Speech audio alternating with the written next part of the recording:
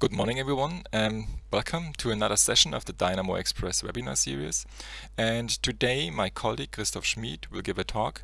Christoph is part of the development team at DYNAmore here, and he's mainly working on element formulations, implementing improvement of element formulations. And today, he give a talk about, or give you an overview about the solid element formulations we have in LS-DYNA.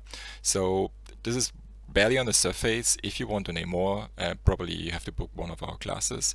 But I think his talk today will give you at least an idea what kind of elements we have, what was new, how they behave, and give you at least some kind of direction what to choose for your particular simulation. And I think with that being said, I will hand over to my colleague, Christoph. Are you ready? Start to share my screen. And I hope you can all see the first slide. And I'd like to welcome everybody to this express webinar on solid element formulations in LS-DYNA.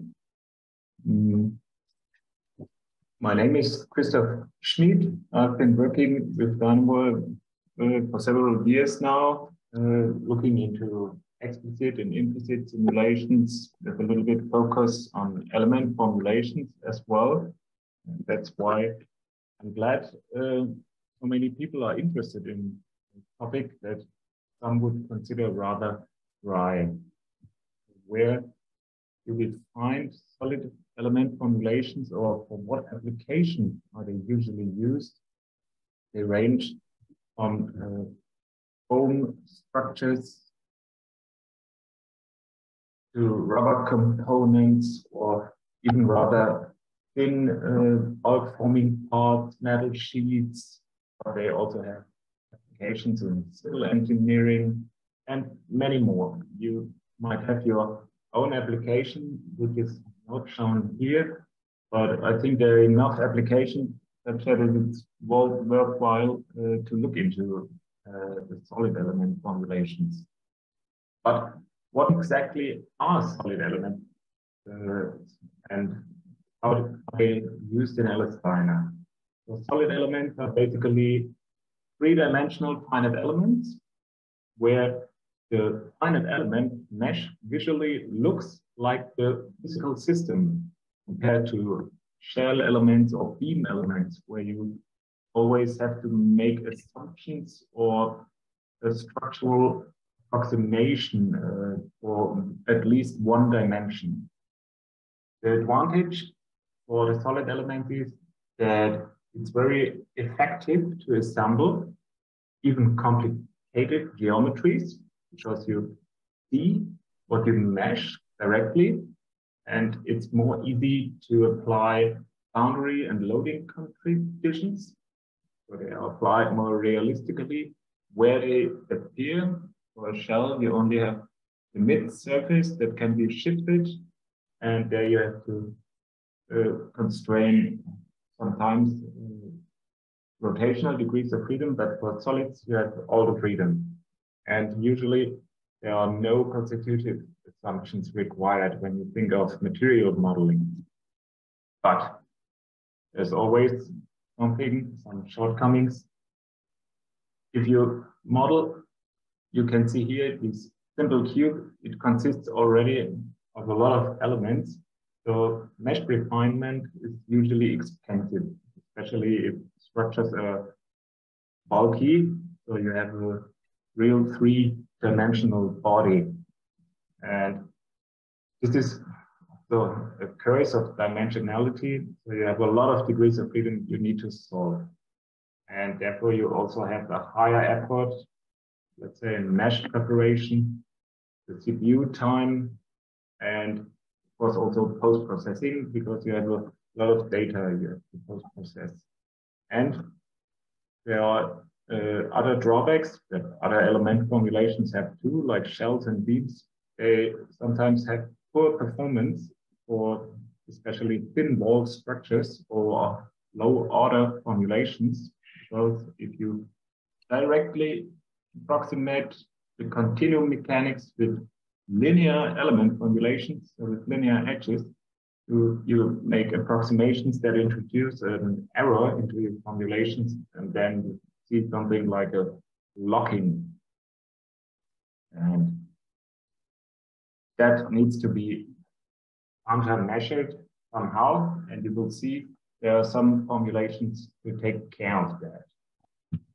So here I listed some requirements for solid formulations, or requirements maybe most of you also would consider to be important. And the requirement that is, I think, most important is there's no locking behavior. Rubber-like structures, you don't have volumetric locking, because then you would get a wrong result that is not suitable to make a prediction for your application. Also, a good bending performance is important, especially if you bend your structure. And there should be no mesh distortion sensitivity, which might be important if you have a huge deformation and elements deform a lot. You don't want to use adaptive mesh refinement, then it's important to have a good mesh distortion robustness. And what we sometimes also are looking at is post mesh accuracy, because the size of real engineering applications is really complex sometimes, and this does not allow that you model everything with a converged mesh, because then runtimes would explode. And the two last points are not the least points. Of course, it's important to have good robustness to get comparable results if you run on the one machine or the other, and the results should not be too sensitive, and everything should be done in a reasonable time. And here in this figure, I have one of the most common problems, the shear locking problem.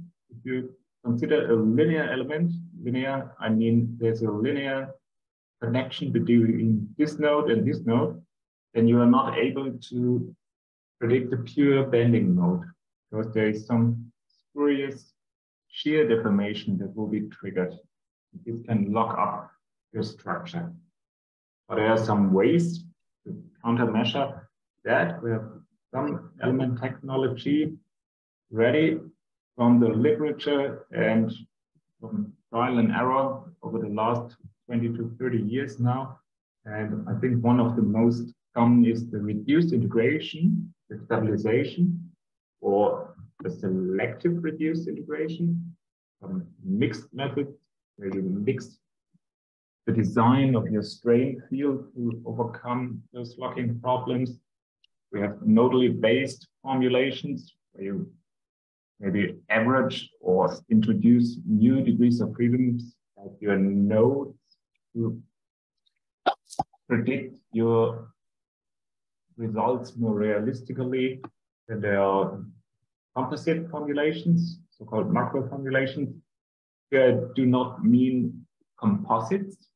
I mean that one element is composed of several sub-elements to improve behavior. And there are Kosarat point-based elements, or special interpolation elements. And everything is a little bit mixed up. And the element library in LS-DYNA, it's meanwhile quite large. So it's like a small safari.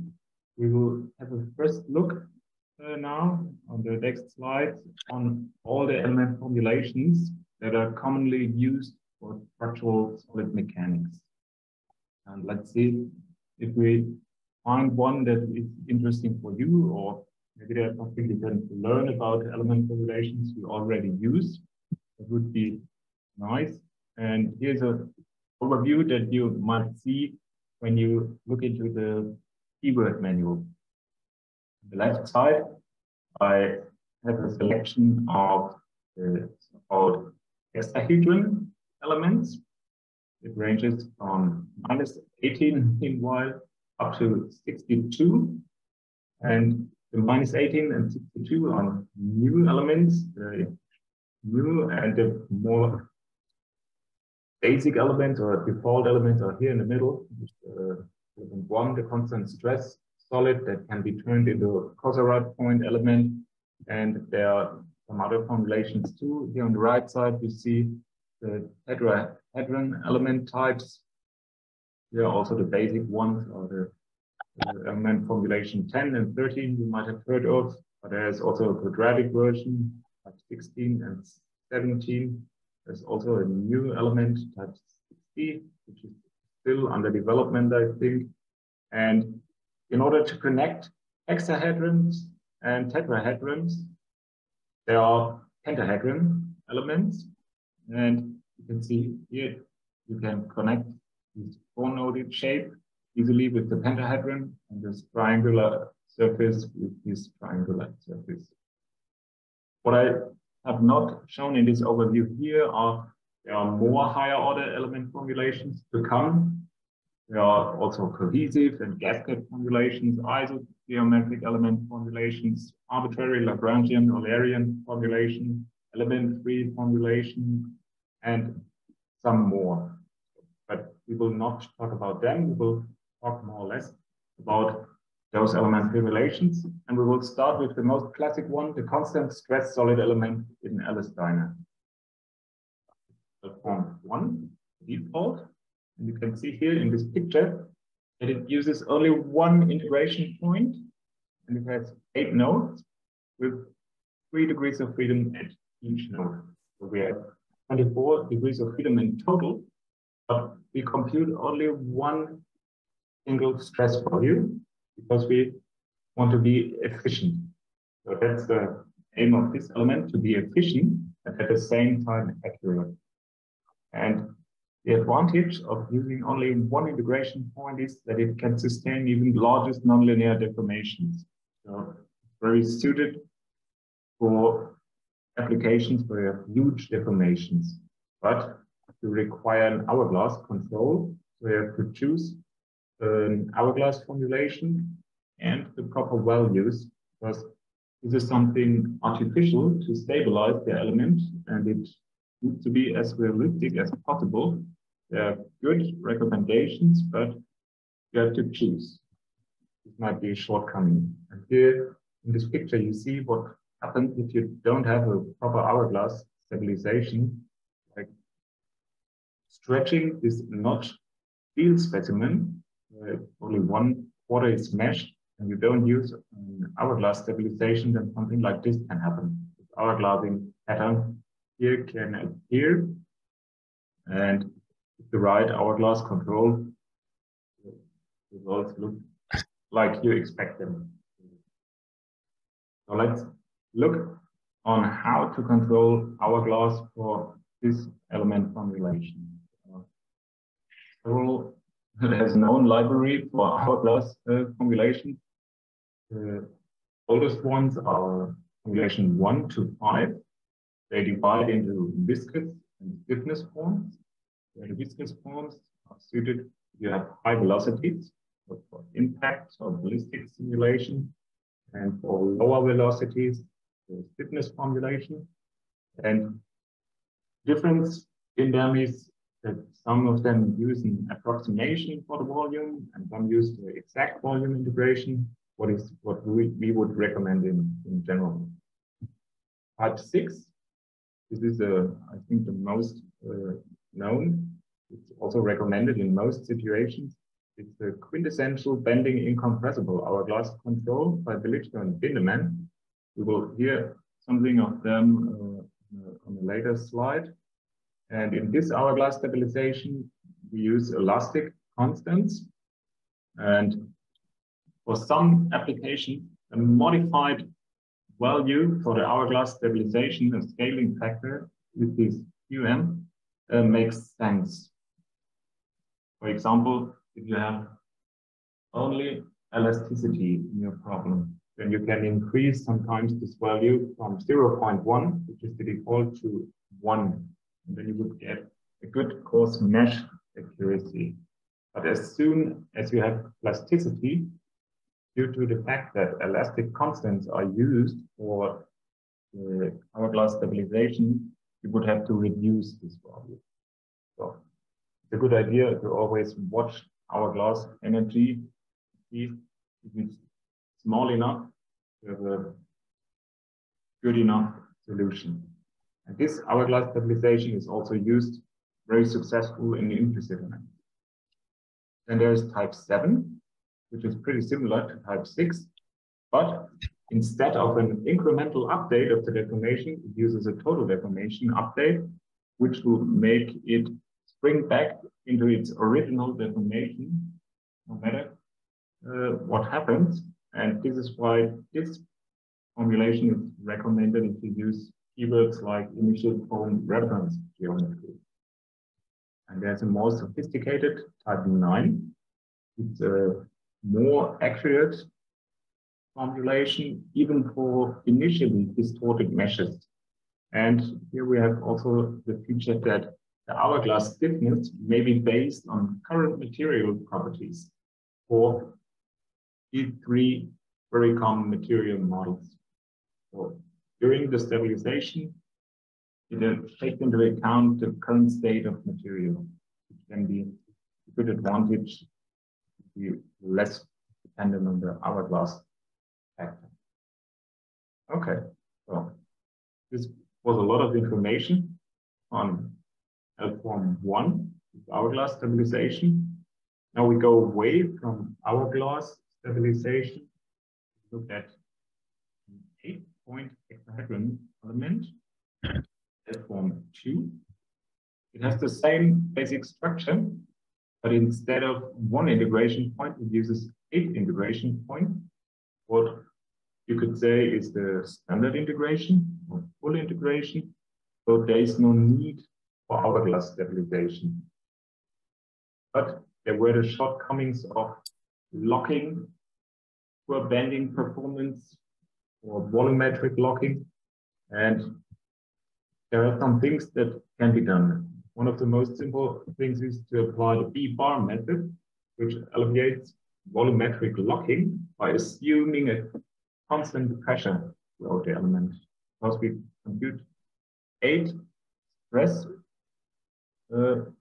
times the stress for the element, but we assume the pressure is constant to take care of the volumetric locking. This is one way to counteract on volumetric locking, but if it's a material where volumetric locking is not prone to adhere, then it's sometimes better to use full integration.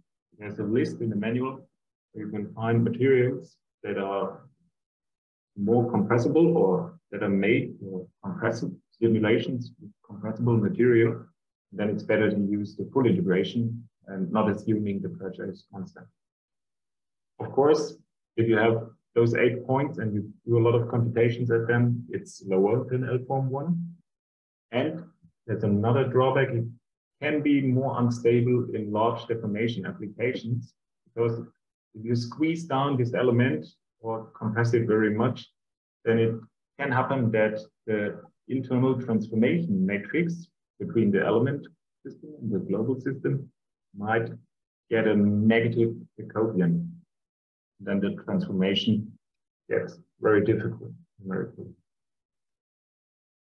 Besides volumetric locking, there's also the bending performance, and here this element is usually way too stiff. So pure bending modes trigger, like in the picture I showed before, spurious energy, and this is unfortunately getting worse for poor aspect ratios. And what we can do is we can use reduced integration with L-form 1. Then we have to make the choice for a proper hourglass stabilization. But there are other ways. We saw the list in the beginning. We can use a modified or enhanced strain formulation, where we have L-form -2, -1, and now new -18 and 62. Or you can switch to a higher order formulation like 23. But let's look at an improved version of this element. They are called -1 and -2. -2 is the more accurate formulation. And you can see here, I triggered the hexahedron into a flat shape to show, okay, it can handle this flat shape, because the overall behavior is the same, but the same as L-form 2, but for taking care of the poor aspect ratios that trigger the spurious shear energy, there is an assumed strain approach in this element, which reduces the spurious stiffness without affecting the true physical behavior. This is simply done by computing the aspect ratios and inserting them in another way into the transformation matrix in the element. And due to this modification, the element formulation gets a little bit slower than L-form 2. What do I say a little bit? It's 2 to 3.5 times slower than L-form 2. And because efficiency is really an important requirement, this is sometimes too much. So there is an efficient implementation of this element formulation, which is only 10 to 20% times lower than L-form 2. But due to this more efficient implementation, if you leave something out, then there is a side effect, a weak deformation mode, which can look similar to an hourglass mode, but it's not truly hourglassing because this is a fully integrated element formulation. So there will be no hourglass stabilization.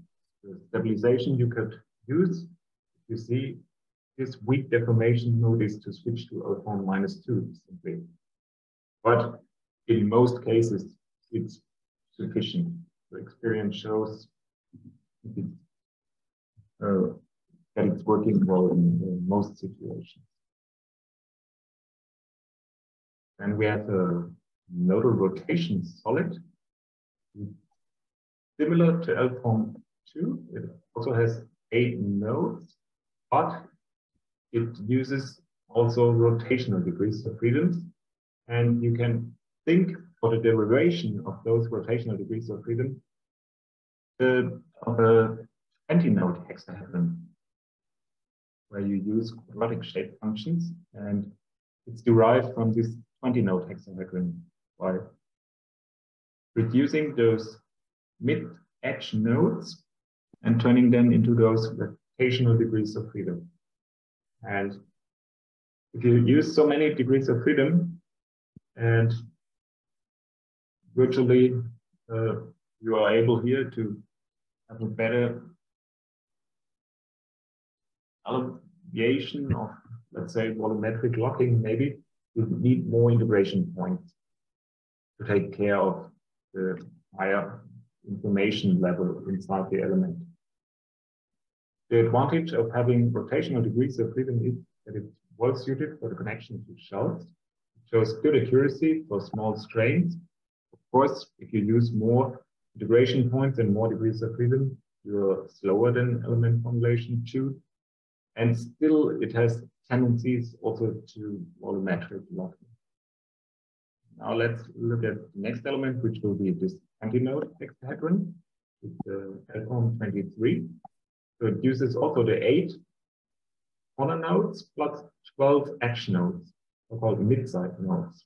And if you use only those mid-side nodes, you will sometimes see the description serendipity formulation.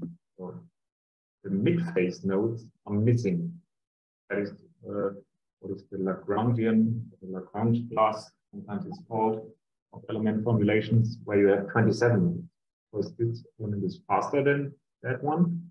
It needs also 14 integration points, and it has, of course, because here those edges are not straight anymore. If you think again of the bending example, it has an improved bending performance and at the same time reduced volumetric locking.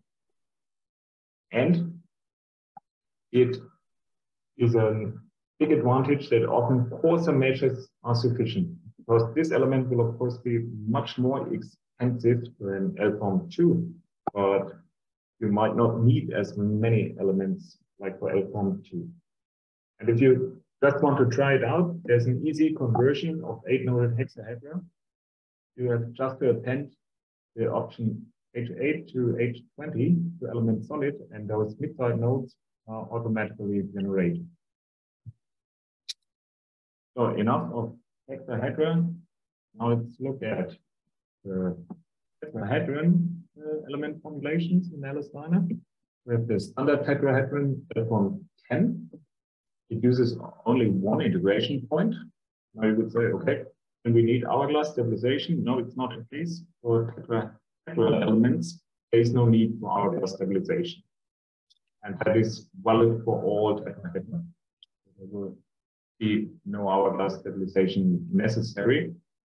But the big disadvantage of this element, because it looks quite lean, it has 3 degrees of freedom at each node and only 4 nodes. So it has only half the number of degrees of freedom than our L-form 2, but it's usually much more stiff. It shows volumetric locking also, and that's why it's only applicable for foams where Poisson ratio tends to be 0. And it's that stiff that it's usually also not recommended in general. Can be used as a transition element, or sometimes it's even better to use a pure tetrahedron mesh compared to a degenerated text element mesh. But there's also an improved version of this one, L-form 13.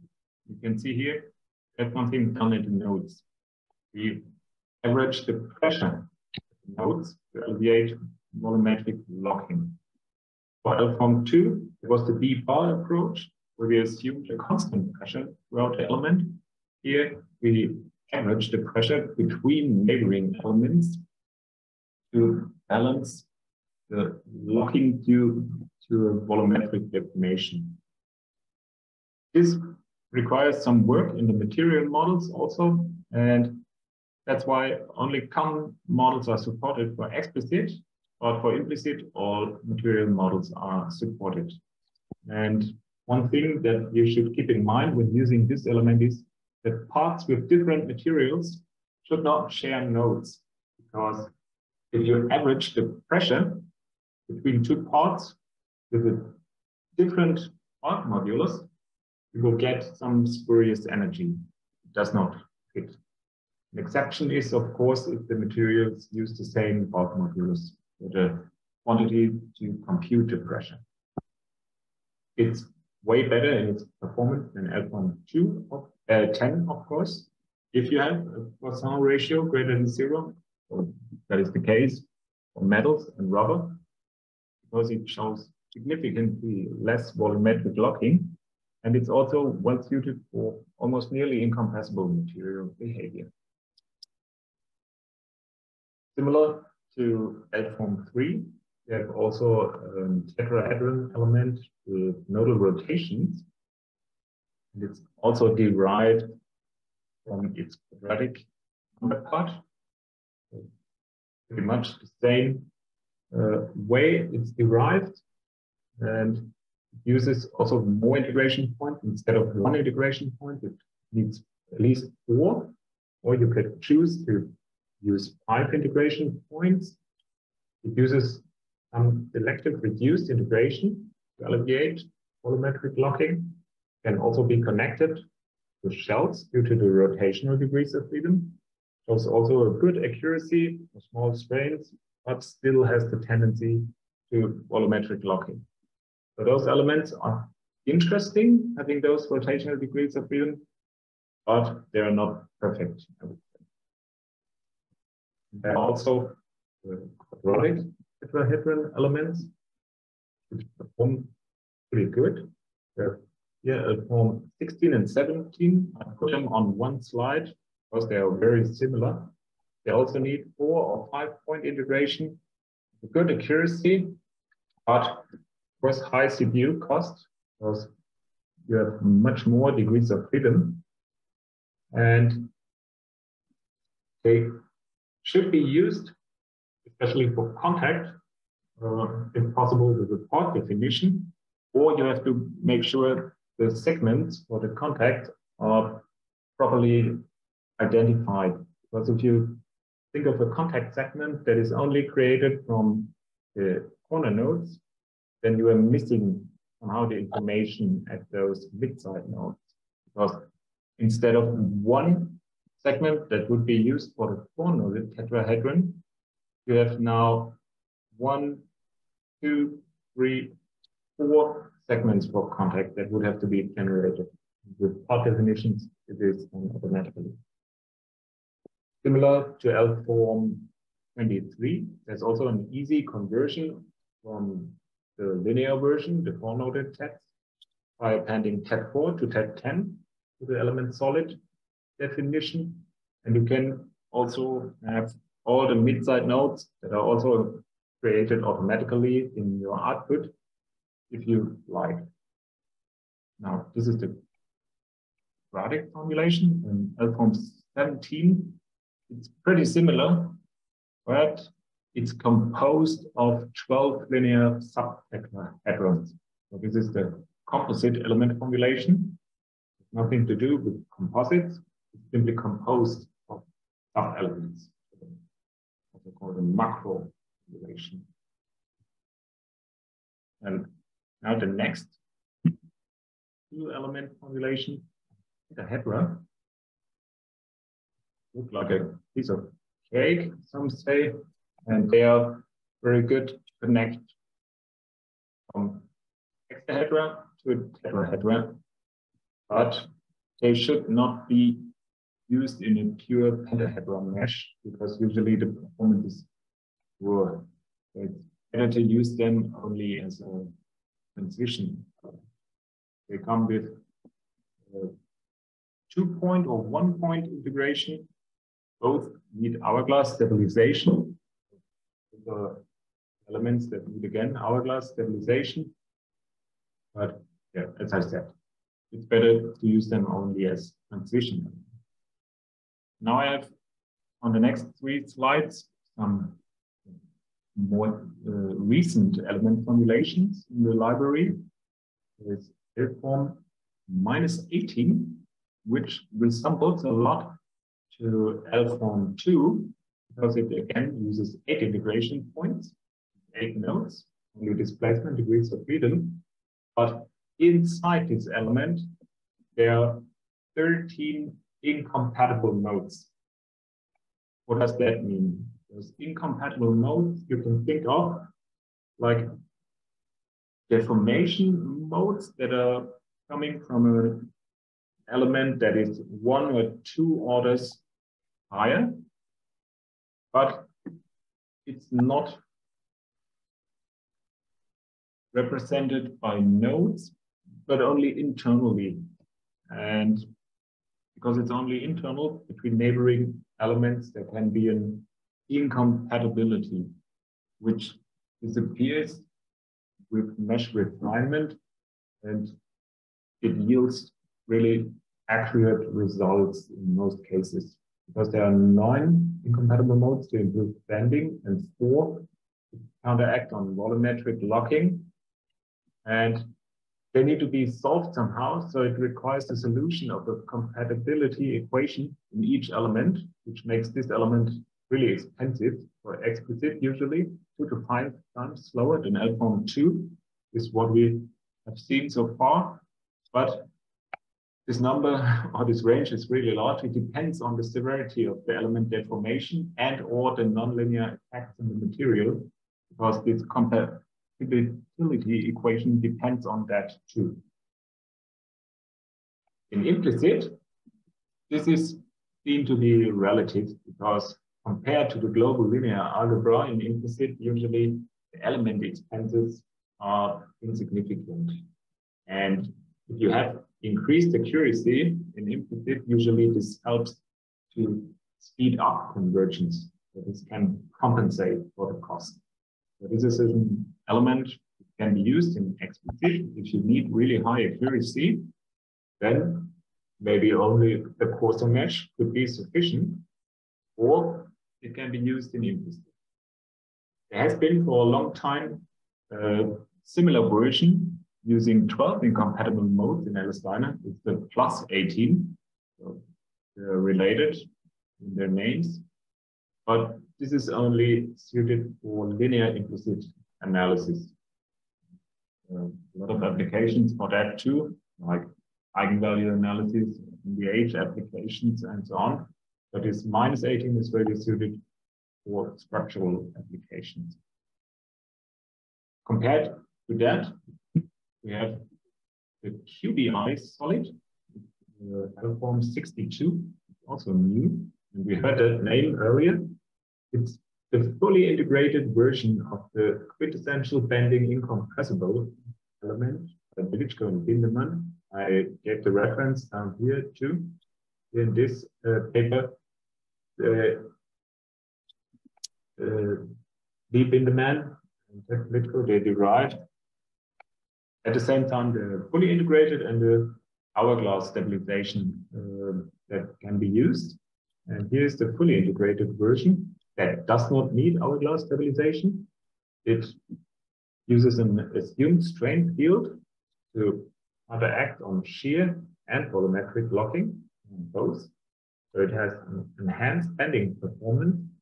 And compared to L-form 2, it's not that low. So it's pretty much faster than L-form -18, but uses a completely different approach to counteract on the common problems we see in those lower order simulations. And on the next slide, you see family of higher order solids that remain right now still under development. They are in the recent versions of LS-DYNA, or if you're using the development version, already there, but they are not fully supported yet. You can try to use them. We have a quadratic family, 24, 25, 26, which refer to the hexahedron, pentahedron, and tetrahedron, where we have a lot of nodes now that need to be entered by using these options, H27, 20, T21, T15, and for the cubic family, it goes up to 64 nodes.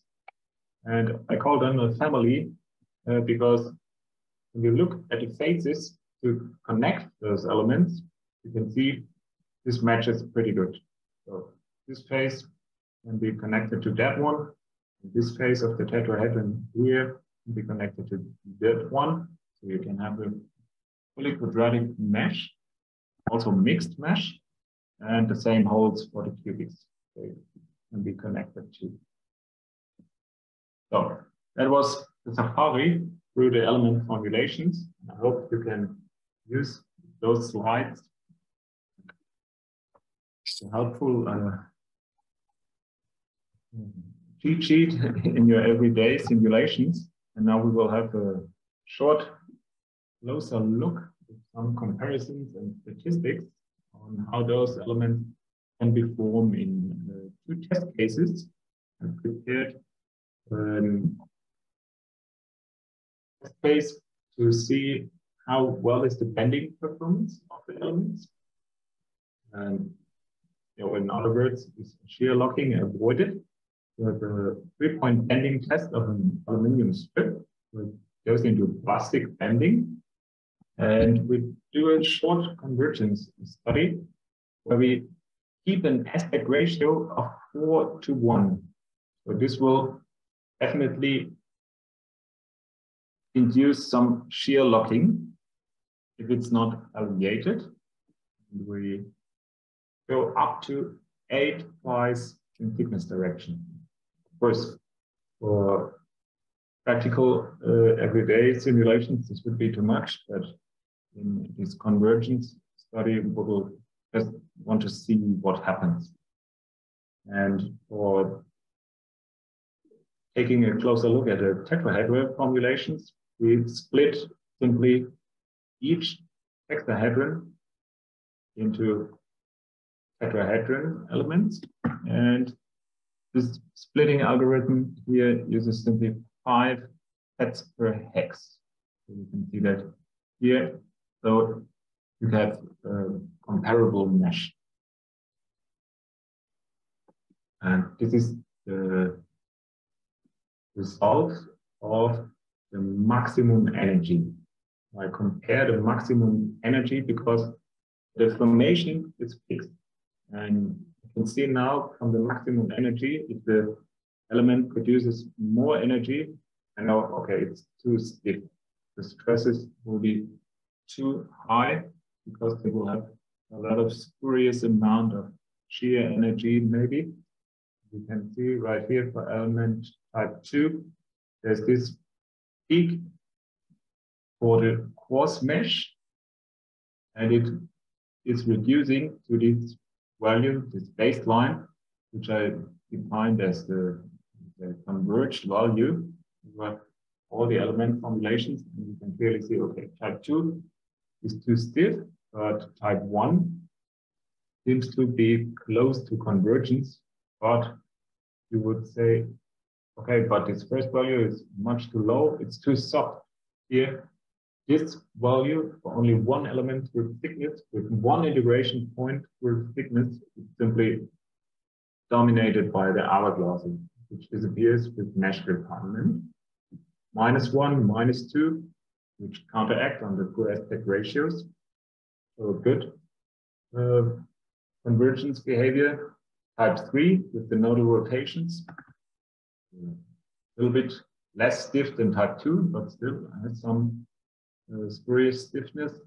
Type 62 is already better. So it's capable of avoiding the locking effects. -18 has an even better coarse mesh accuracy. And 23, the quadratic one, you could already maybe use the coarsest mesh or one mesh refinement more. So this is what is meant by coarse mesh accuracy. You don't need to insanely increase the number of elements. On the side of the tetrahedra, you can here clearly see type 10, which is not recommended in general because it's usually way too stiff. Even with the 8 plies across the thickness, you are not getting even close enough to the convergence line. 13 is also very stiff. Type 4 improves with the nodal rotations. That's more accurate. And the quadratic versions are also in coarse meshes, far more accurate than the linear versions. Now let's compare runtimes. You can see here I normalized the runtime to L-form 2 with the 8 integration points, and you can see, okay, the one dark point element, L-form 1, is much cheaper, efficient. -1, 10% slower, -2, almost 3 times slower, what is expected due to the modifications of the frame. And here with the nodal rotations, they're also slower. Type 62 is, as promised, not too much slower than type 2, -18, also as expected because of the incompatible nodes inside this element. Requires more computation time in explicit. And type 23, the quadratic one, of course, requires also more, but let's keep in mind for those elements here that showed a very good coarse mesh accuracy, the coarser mesh would have been sufficient, and then maybe the runtimes could be much more comparable again. It's pretty similar for the tetrahedron elements for type 10 and 13. They're almost close to this one, a little bit cheaper. I will talk about that, how they can be compared to the hexahedron element. With the nodal rotations, of course, it's getting more expensive, and the quadratic ones even more. But here again, you could have also used the coarser mesh, and then it would be much more comparable. But how does this now compare that the linear tetrahedrons with 1-point integration are so comparable to L-form 2 with 8-point integration? And I wanted to explain that a little bit, because usually what the experience is that if you use tetrahedrons, you get this curse of dimensionality in an even more dramatic way, because you need way more elements, and then people tend to say, okay, with tetrahedrons, the runtime gets up But here it's not the case because I did simply split one hexahedron into those 5 tetrahedra, and then you keep the 8 nodes. There are no nodes inside. So you have 8 nodes and 3 degrees of freedom in both cases. Here you have only one element with 8 integration points. Here you have 5 elements, which require each only one integration point, and due to the shape, time step size is similar. So the cost is almost comparable, and it was even a little bit faster. But if you think now, this is a very special tetrahedron mesh, I would say. Why should you use a tetrahedron mesh if you could use a hexahedron? That's the question here. So usually if you would mesh an auto mesher or structured meshing, map meshing, you would get a more common tetrahedron mesh, which would look like this. Simply did that with a comparable edge length compared to this hexahedron, and then you would already get 29 nodes and 3 degrees of freedom, so almost 60 degrees of freedom, and 48 elements with one integration point. And on top, it would be required that you use a smaller step size, and then this would be more expensive. So would roughly estimate the expense of using tetrahedrons with a 3 tetrahedron mesher. The structure is very simple. And for comparison reasons, we could use the simple split algorithm. But in a real engineering application, yeah, we would get more tetrahedron elements, and then it would be more expensive. Then we saw on this example the banding performance, comparisons of the runtime. And here we have an example where volumetric locking needs to be avoided. Very common example, the Taylor bar impact. Copper bar that is simply having a huge initial velocity hitting a rigid wall in our case, and this generates usually large strains in plastic flow. You can see if volumetric locking is avoided. You can see here when we look at the deformation from top view, you can see the bottom spreading up with L form 1, L form 2, -1, -2, -18, and so on. We get comparable results, but some elements show strange results, like this wavy shape, or in this case, not a circular shape, L form 3 with the nodal rotation. Here, those are the elements where the volumetric locking is not avoided. Then you get strange results, you could say, maybe. And if you would look at the pressure across the elements, you would see something like a checkerboard mode, which means between neighboring elements, the pressure changes its sign. This can lead to such anomalies like this wavy shape. Okay, now I have some more statistics, because we were talking about performance and efficiency, and in explicit, usually efficiency is crucial, and crucially depending also on the critical time step.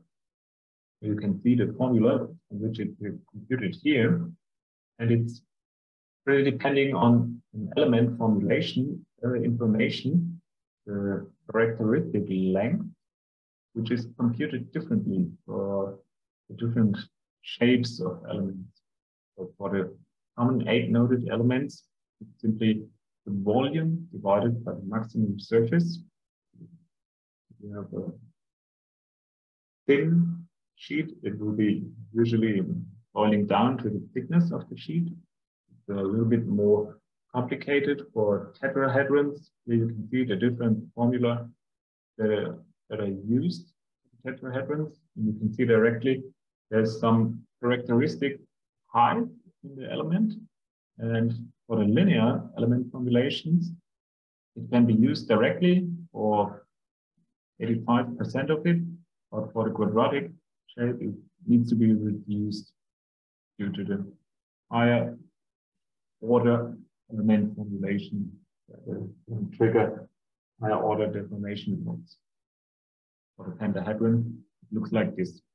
But those are only formula. I also have a slide where we have the values compared. So we have here the time step size for the solid elements when we use the same edge length. And here you see L form 1, 2, and its related parts, and 3. They are the base with 1. You can see if you use the quadratic one, you need to reduce the step size by more than 20%. For the tetrahedrons, with the same edge length, around 20%. You use the nodal rotations, so the quadratic part is even 30% reduced. For the quadratic, even more. And the pentahedron are about half the size. Easy to see because 2 heterohedrons next to each other would compose a hexahedron.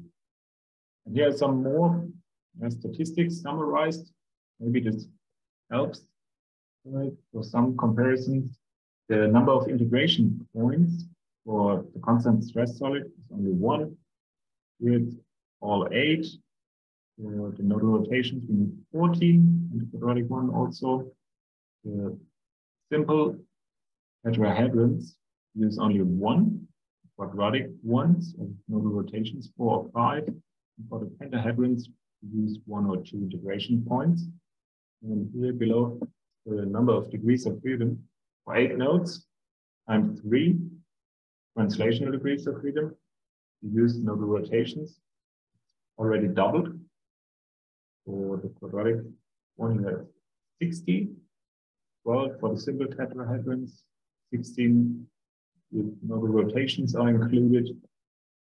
And here we have 30 for the quadratic version. So it's half the number of degrees of freedom compared to the quadratic hexahedron. And 18 again for the pentahedron. And now we come to the last slide with some conclusions and remarks for you could maybe take into account for your simulations. And those remarks are never final because there's always some movement in LS-DYNA to improve the element formulations, but I would say those recommendations are more or less general. Use hexahedron elements if possible. Form 1 with hourglass, F6 usually works, or form 2 or 3. The structure is rather flat. If you think of -1 or -2, or even 23, the quadratic one, maybe with a coarser mesh. Also for -18, the coarser mesh, 62, those are the new candidates. Can be tested now in new versions.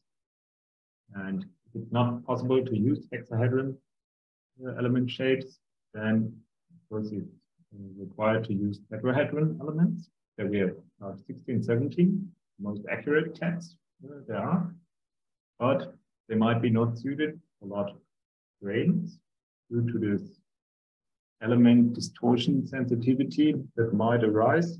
Then at form 13, we saw that really needs a finer mesh, especially in bending situations, but it's well suited even for large strains. We should check if the material is supported due to the pressure averaging. For metals or plastics with moderate strains, you could even use all of the TET elements, but not the too stiff type 10, only when the Poisson ratio is close to 0. For rubber materials or really incompressible materials with large strains, we should use type 13. And if it's really large strains, more large than large, then you should think of using even a mesh adaptivity. Here you can use also type 13. Pentahedron elements, as I said, should only be used as transition elements.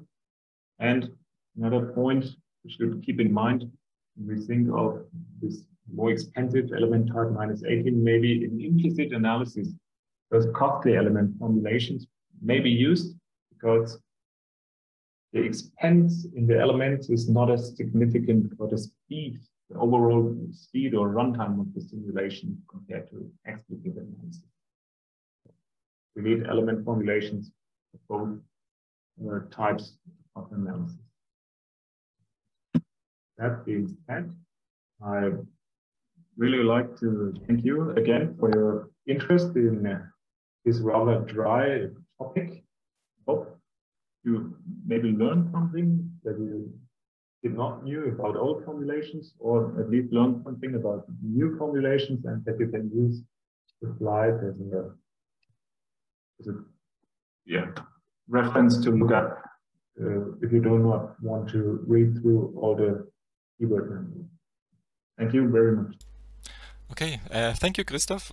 This was a pretty interesting talk, and I hope you at least got an idea about the element types you can choose. I'm pretty sure we're going to do a follow-up to this one, and then we're going to talk about shell elements. But for the moment, if you have questions or further questions, feel free to contact us. Send us a message at DYNAmore, support at DYNAmore, contact us by mail, by phone.